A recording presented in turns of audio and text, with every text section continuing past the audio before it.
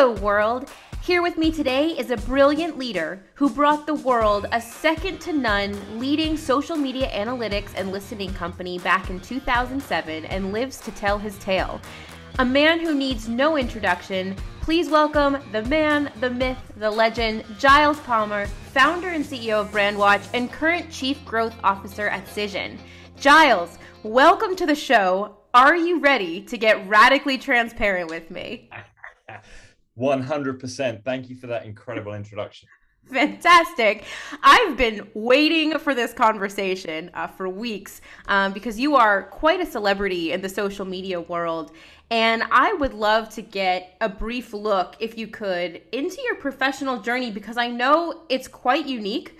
And how you actually found yourself, one, how did you birth Brandwatch? And two, how did you find yourself as Chief Growth Officer at Cision today? That's a long story, but I'm happy to tell it.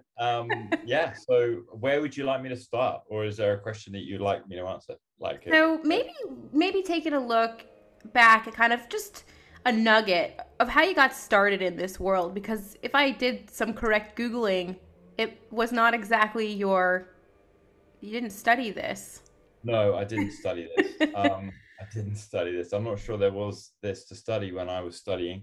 So I was born in the 60s. I'm 52. So Getting real radically transparent now. I know, I've got all my filters on. When I was going through university in the late 80s, early 90s, the internet didn't exist. And programming was like, I learned to program on this language called Fortran, which is just like ancient. I did have a computer when I was a kid. I had this thing called a BBC Micro, and I used to write, programs in BASIC, which were just terrible. I probably used it more for gaming than programming, although I can do some revisionist history. Oh yeah, I programmed at 11, like all the other, brilliant computer programmer entrepreneurs. Anyway, I did a physics degree. I learned to program. I was terrible at it. I didn't find it particularly interesting. I left university and I was like, what am I going to do now? I had no clue. So I trained as an accountant, which was insanely dull. Well, it was for me. Some other people love it, but I didn't. And I was terrible at it. It was kind of looking inside companies and looking historically. Like there was nothing creative about it. In fact, creative accounting is a bad thing. You are discouraged from being creative if you're an accountant. So I actually think that I found out about my inner creativity, my inner Tracy Emin in my 30s, really. So the whole journey, frankly, from processed meat from a kind of second tier, no, I won't say the second tier English private school because my school would not like that, but like not one of the kind of glory, not Eton and that kind of thing, like a private school in Bristol. My dad did really well. He was a working class guy. He did really well. He put me and my sister through private education. I was smart enough at school to get to a decent university. I did physics, which I found quite dull. Then I became an accountant, really dull. So in my early 20s, I was like this kind of inside, I didn't feel like how I'd been educated. So basically in my 20s, I got drunk a lot and was irresponsible and just an idiot, but bounced from one job to another, not really liking them very much. I went into industry as a trained accountant. I hated that. And eventually in my late 20s, so it's not a very good start to this story, is it? Anyway, in my late 20s, I kind of, that was when the internet was like emerging. Yeah. I didn't know anything about internet programming. I discovered that's one of our competitors. Netscape. We won't tell. I discovered one of our competitors. No, I discovered Netscape. I think around about 98, something like that. And I was typing something into the address bar. I was like, what the hell is this? I had no idea what I was doing. But anyway, I joined Sky. And Sky was going digital. Sky's a TV company. They were going digital.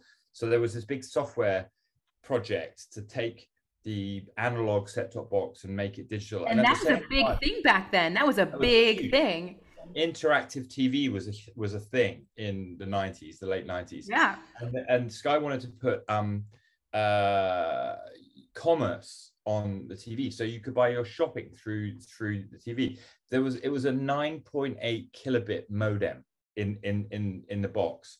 Like, you know, it was thousands of times slower than current broadband. So you can imagine trying to buy shopping with a 9.8 kilobit modem. It was just like torture. So that was never going to work.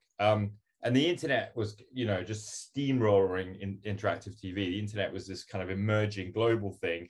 And Sky was trying to create this like little parochial, well, I had 3 million subscribers, but it was like, you know, their own tech and all of this sort of stuff. Anyway, so I was there. I was in charge of business planning. And then I started a little company at the age of 29. I kind of was so kind of bored, I guess, and frustrated by being kind of shoehorned into this kind of corporate world that I elected personally. I elected to go into it, but I was just like, I just felt like a fish out of water.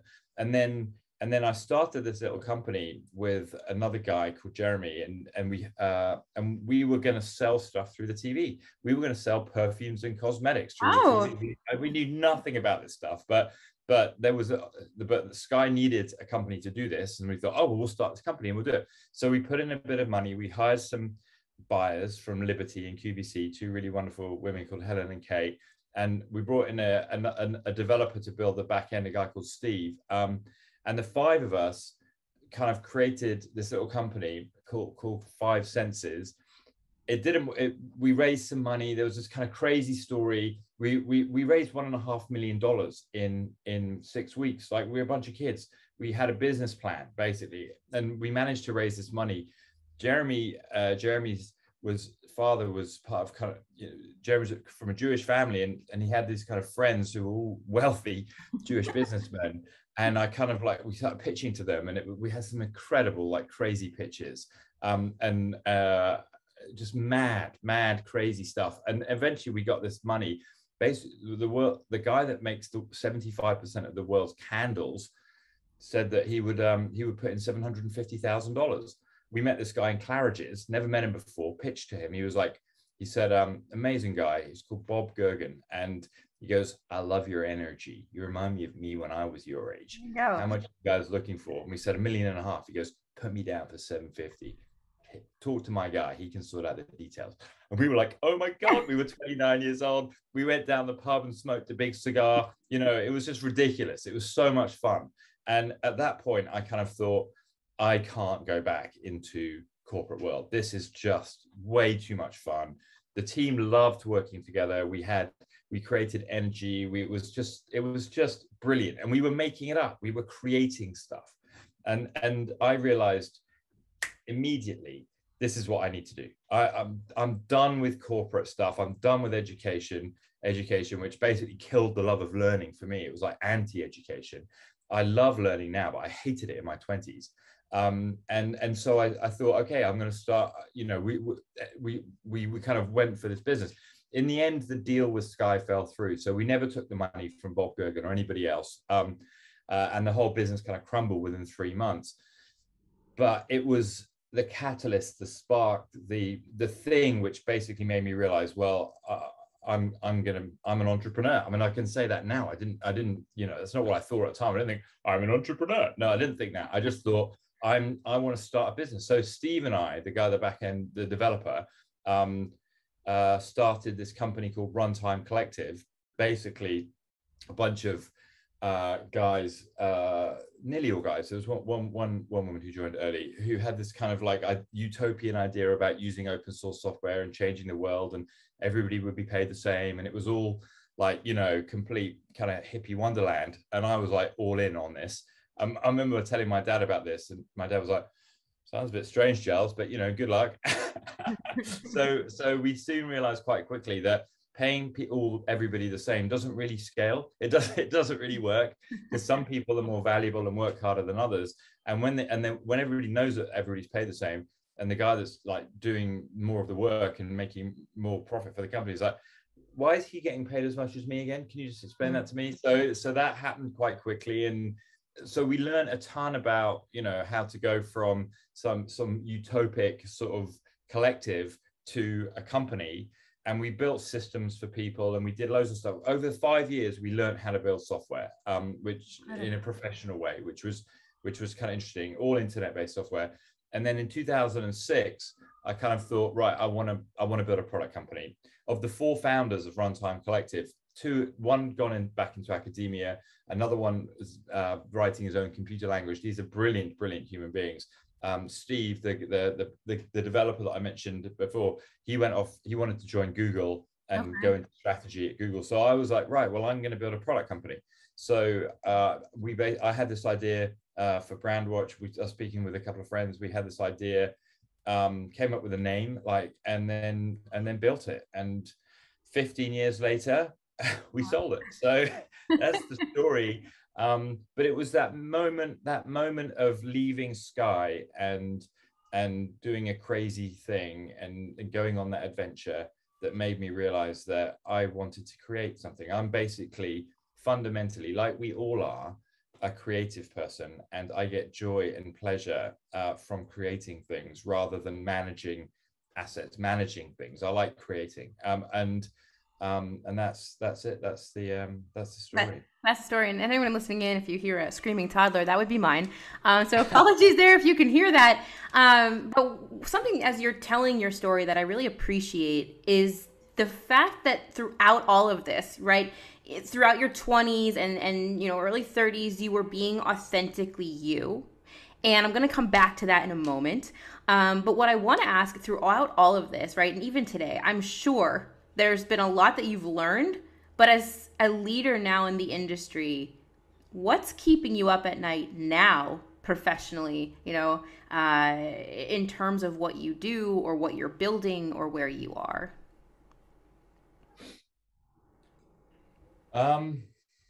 I think that authentic question is a really good one. We should definitely come back to that, because authenticity, to be yourself, you need to have a degree of self-confidence and a degree of feeling like being yourself is okay, but also having the idea that I can improve myself. So it's not like, oh, I'm fixed and it's okay to be me. Actually, no, I want to improve and I want to listen and get feedback and so on. So let's come back to that. But because I think it's really important.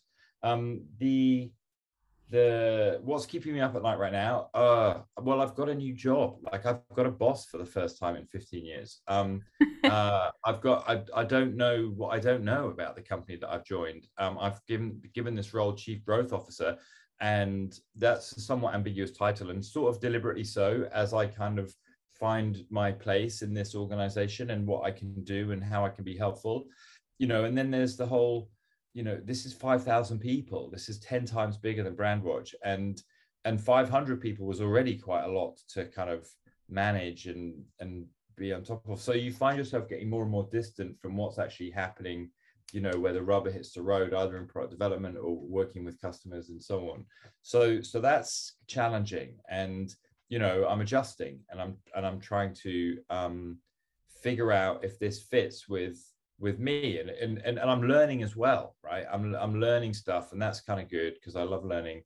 I do now. So yeah, I guess and then there's the kind of post-sale weird thing, which is like, you've sold your company. What does that mean? So what? Is that a good thing? Is it a bad thing? There's this kind of celebration of exits, but exits are also endings, and endings are weird and somewhat traumatic. So I'm going through all of that, and then there's broader stuff around society and data privacy and what, big tech companies getting more and more power, and I'm not sure I'm super happy about that personally. So there's all that sort of stuff, and I love politics, so I get obsessed with all of that sort of stuff. So basically, I'm trying to actually reduce the amount of stuff that I'm thinking about and it goes through my head, because it's I've got this kind of monkey mind issue of like everything's just like and I need to just, let's take it down. Let's take it down a bit. So I guess I'm trying to calm myself down a bit. I guess is the So, answer. so yeah, monkey minds, they can be exciting, fun, and a place where creativity really fosters, but it also one that keeps you up and can be hard to settle. Maybe yoga, meditation, And hard to live with, right? I mean, to the live people that with. live with me, obviously, I drive them crazy. So that's not Exactly. good. Exactly. So I want to hop back to authenticity because as you were telling your story, I think so many of us can relate to that, right? You're kind of thrown into a society that at 18, you've got to know what you need, what are you going to do for the rest of your life? And it's, I don't know, right? And throughout this entire process, as you were telling your story, to me, all I heard was you were so authentically you and you brought that to Brandwatch and you brought that to who you are today. And I think in the society that we live in today, there's a very fine balance that organizations seem to need to be striking. I'm not sure how successfully we've been at it, but we've entered a world filled with accountability and inclusion. And it's exciting times. I think it's incredible to see these changing times and be a part of it, but it's very different from other generations of work, such as our parents or maybe the ones that we were raised in. And I'm curious to know, as you're building out your teams today, even at Brandwatch when you were there, building that, how are you balancing accountability and inclusivity in your organization? And what do you see as some of the biggest challenges in achieving that balance? Loaded question. Big question, big question. So I'm a white middle-aged man, not really flavor of the month in kind of globally, and understandably so. We look at the history of how older white men have behaved, probably not so great. So not probably, definitely. So it's time for change, and that change is important, and it's happening, I think, pretty quickly. But then I'm older, so I have a different kind of time span horizon to say my kids. I've got two young daughters and a young son. I say young; they're in their late teens, early 20s. So they're getting into this kind of place where I was at, which is what am I going to do with my life? And I had no clue at their age either. And I see, my daughters in particular, kind of actually way more empowered than, say, my sister was at their age. My sister's an amazing woman, but she didn't have an ambitious career drive. And I think that was partly because of the society that she grew up in. I mean, we were treated exactly the same as kids. Like we played competitive tennis, and she was actually, for her age and gender, better than me, and competed nationally and played for England. And she's an amazing, strong woman. And as I said, we were brought up that gender wasn't. I didn't feel like it was a thing in my household when we were younger. She was more popular at my school than I was, for example. That's another thing, actually. That's Another episode. Yeah. Anyway, so she's an amazing young woman, but or now middle-aged woman, but it's an interesting time.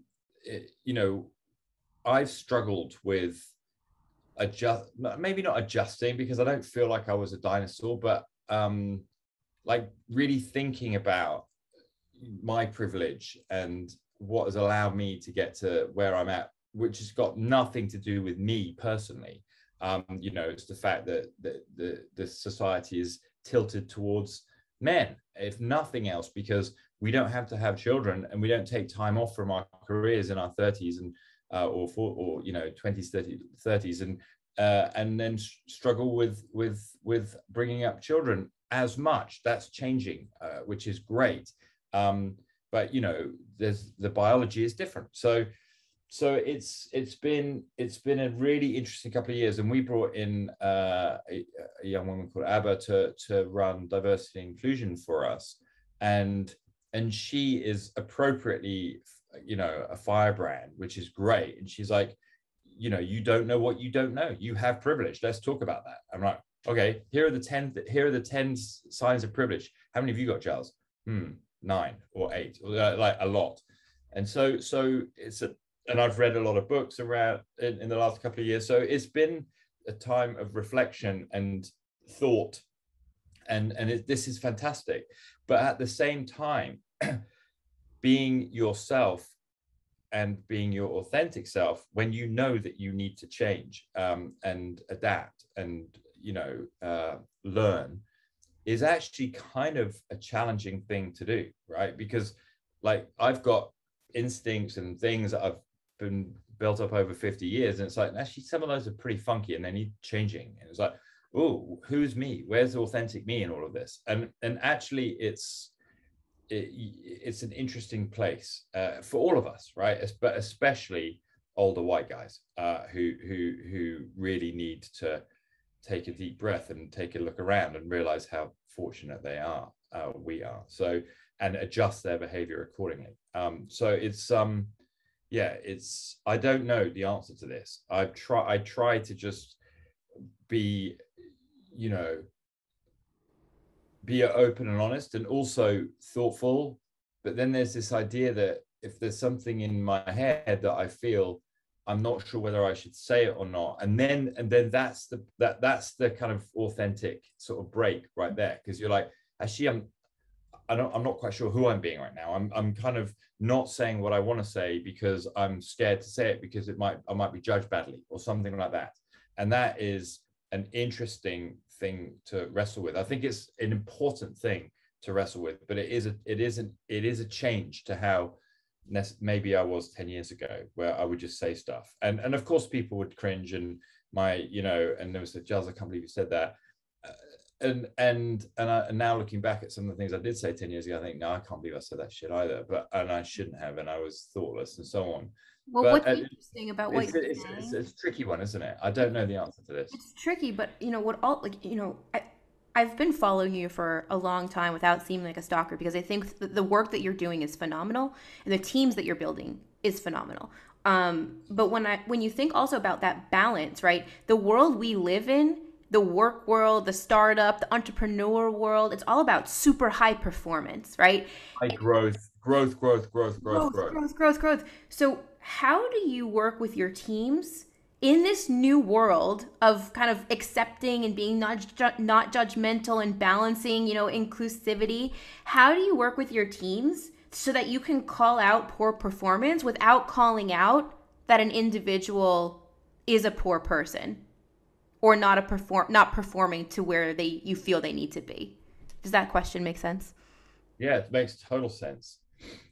I mean, I'd like to think, and I've worked with some people, I'll call out a guy I used to work with he's an absolute perfect example of this, guy called Brian Tukey, is you lead by example. He led by like extraordinary example. He was our COO for many years.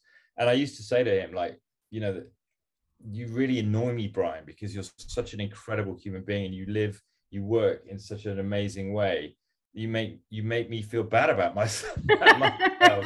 I meant it tongue in cheek, but he is an extraordinary guy. And you try and live up to standards of performance, behavior that you want to see in others, but of course that slips, and you say something stupid, or you're judgy about something, or you for me, I'm quite impatient, and that's quite a hard emotion to live with, because you just like, I can't fucking believe that this is, why haven't you done this yet? Or and then you go into judgy mode, because it's like, why haven't you done this? Like, if I was doing it, I would have done it quicker. And then it becomes quite a difficult internal dialogue. And then and of course, when you're a leader and you're somewhat kind of on show, it's pretty obvious what you're feeling. And for me as well, I've never really been able to hide how I feel about stuff. So then you have that, the fallout of that is like somebody's feeling, they know how you feel about them, and then you got to unpick all of that. And it's like, oh shit. So when you're small, when there's like 30 or 40 of you, you're in it together, you know each other, there's a tightness of the group, and there's a forgiveness because you know each other, and that knowing each other kind of warts and all, there's an acceptance.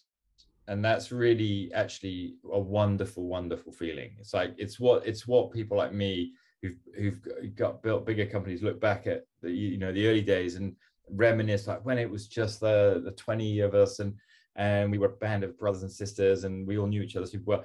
You know, we ignore the stuff that the business was on fire half the time, and you know, we were struggling to get any customers or whatever. We ignore all that stuff. We just remember how we felt and the connections with the other people. When you get to 500, you can't, it's not like that. So what we did, which we became more professional, I guess is the simplest way of saying it. We got professional coaches in, we followed strategic frameworks, we got a bit more disciplined in making sure that things were less personal and not about you and me. It was about us as a professional team working together to actually get to where we wanted to get to.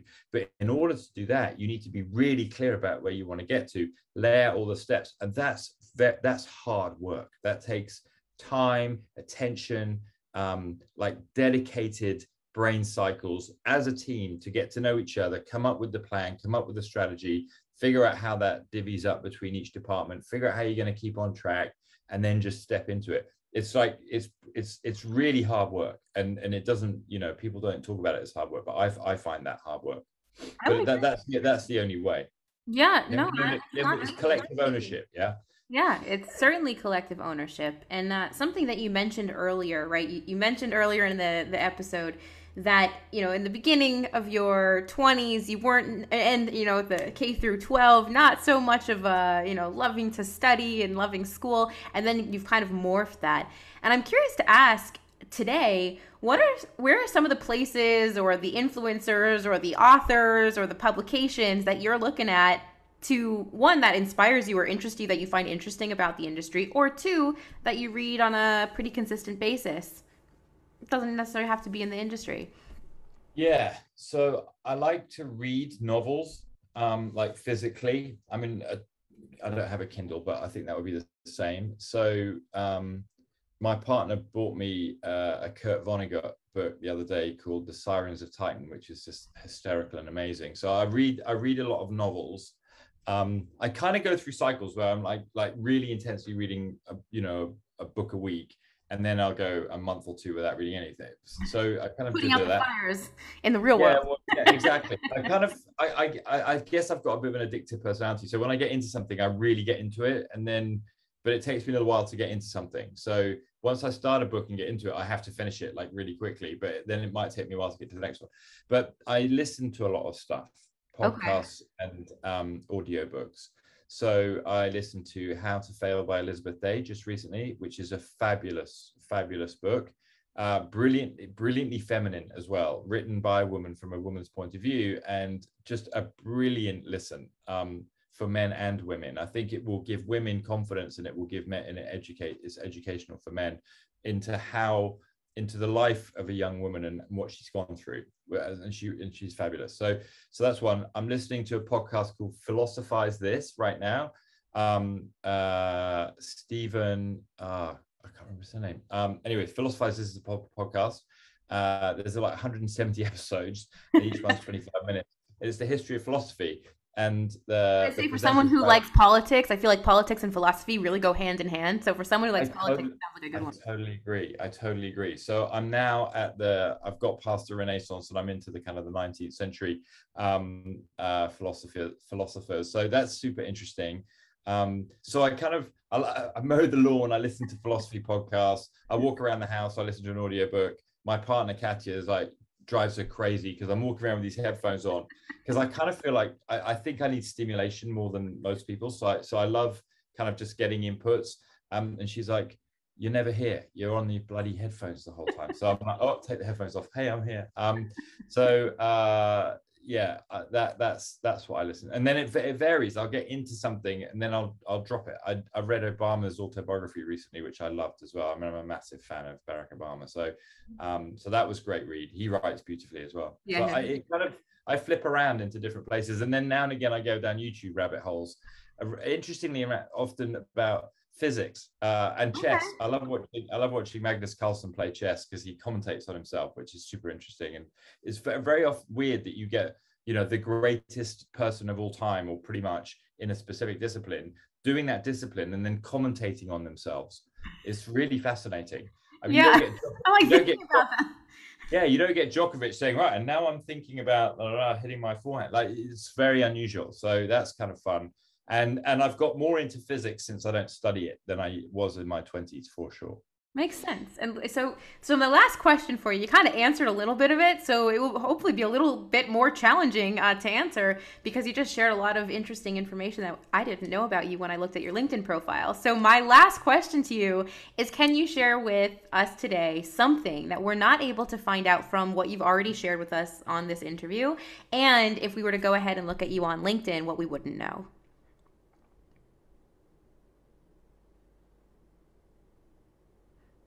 Power pause.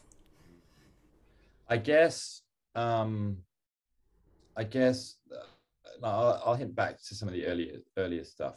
Something that people wouldn't know about me is that it's taken me quite a long time to get to love myself, actually. I irritate myself. I find myself irritating and annoying. My lack of discipline and like absolute kind of, because I'm kind of a little bit more on the creative side, I would say. I'm not like the most organized, the most details oriented person. That I don't like that about myself. There's plenty about me that I really don't like. And I try to kind of work on that and improve that. But increasingly the bits of me that work, especially in business, actually, and being able to kind of bring people along and create a great culture. And there is a great culture in Brandwatch.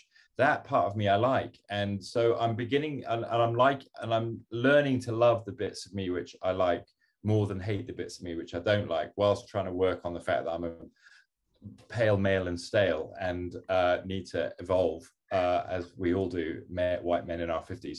So I think that journey of learning to love yourself and learning to accept yourself is something that I've been on throughout my life, actually. I think that is some wise words. And I want to thank you, Giles, today for really getting radically transparent with me on an array of different topics. And you did ask. I did ask, right? But what's that? If you don't ask, you'll never know, right? So why not? So thanks so much, Giles. Yeah. We look forward maybe to having you back on another episode. We can do some micro episodes off of some of those topics. But thank you so much for your time today. And we wish you the best of luck in your new role and building out those teams. Thank you, Jen. It's been an absolute pleasure.